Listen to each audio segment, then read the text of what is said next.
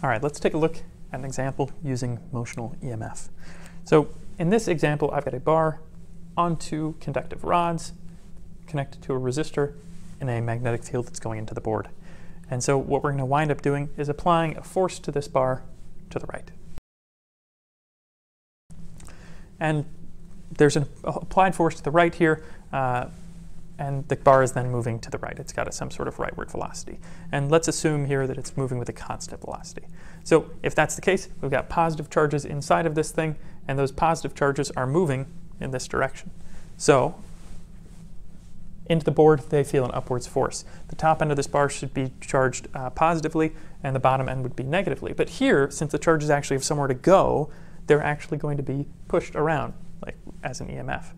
So what we derived before was that the EMF was equal to BLV, the magnetic field, times the length of bar that is inside of the magnetic field, which in this case would be the spacing between the two bars, times the velocity.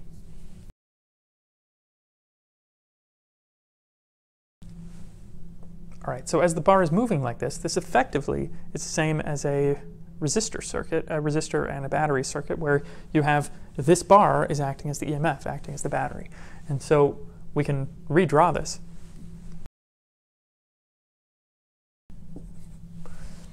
As an equivalent circuit like this. It's just equal to, these are effectively equivalent situations. Now, if this thing is moving at a constant velocity, that also means that there's going to be a backwards force in the opposite direction. And remember that the force in that direction is going to be equal to ILB, because that's the Lorentz force. Current is then induced in this, because we now have a current flowing through the wire. That current going in this direction is going to feel a force backwards due to the situation. So there's also a backwards magnetic force here. All right, so with some of this here, we can start evaluating a few more things. We can figure out the amount of current flowing in the circuit just using Ohm's law, and then using that we can determine how strong the magnetic force is, and therefore how hard we would have to be pushing forwards to maintain this constant speed. Let's take a look.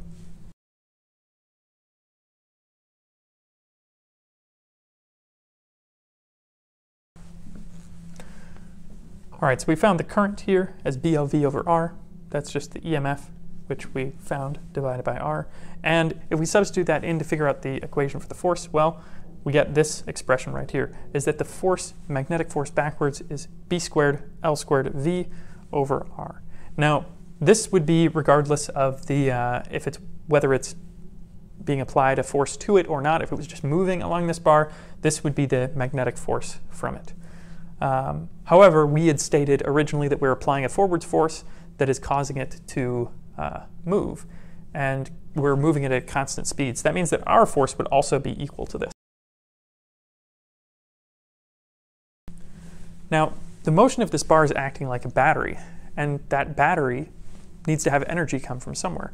Typical batteries use chemical energy, but in this situation, it would actually be this force forward is what's generating the energy.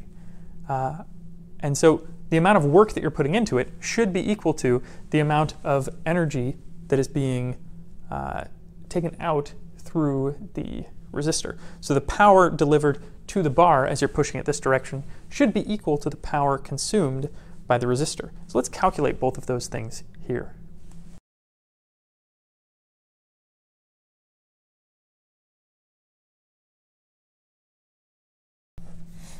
So recall, power is equal to the current times the voltage.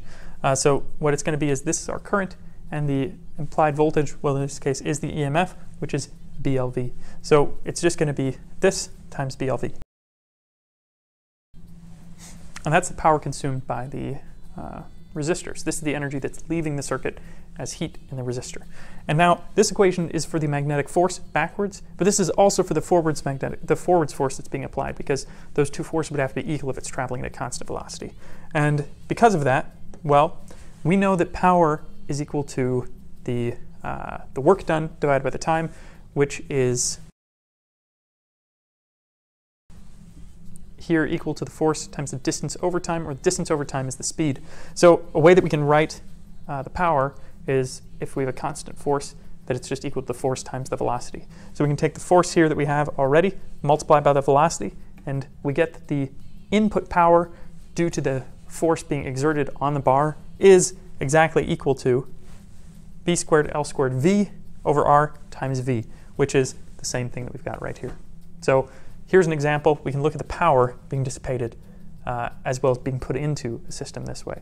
Moving bars like this is one way that you can generate electrical energy. It's not really the typical way that's done. Often we have rotating things so that we get alternating current, so it switches positive and negative, rather than this, which just causes current flow in one single direction. But of course, the bar has to stop eventually, so if you were to then like move it back in the other direction, you would also similarly get alternating current. All right, thanks.